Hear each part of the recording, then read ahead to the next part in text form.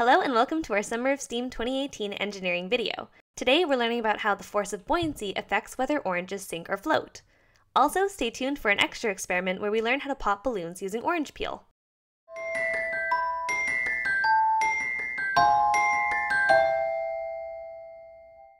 For our experiment, you will need balloons, a balloon pump, oranges, and water. We'll start by learning about the force of buoyancy. We have special guest Ethan to help us with today's video. To do this, first drop your oranges into a jug of water. Watch as both oranges float to the top of the jug. Next, you're going to peel one orange. Now drop both oranges into the water and observe what happens. You should see that the peeled orange sinks, while the unpeeled orange floats to the top.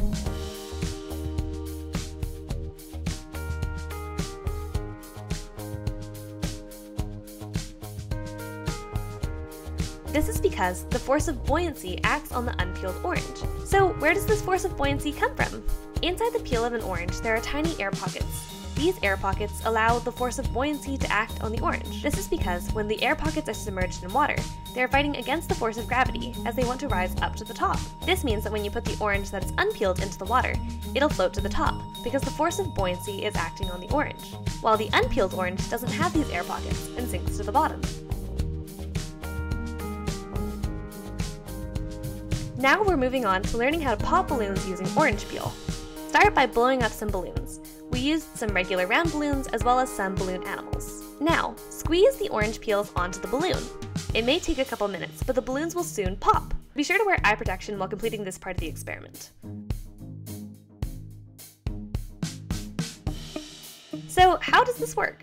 In the skin of the oranges, there is a compound known as limonene. This gives oranges its smell. Limonene is a non-polar compound, which means it doesn't dissolve in water. The balloon, on the other hand, is a polymer.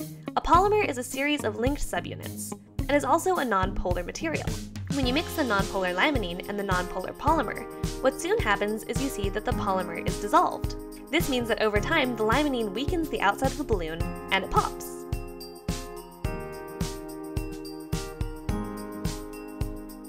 I hope you enjoyed learning about buoyancy and how oranges can be used to pop balloons.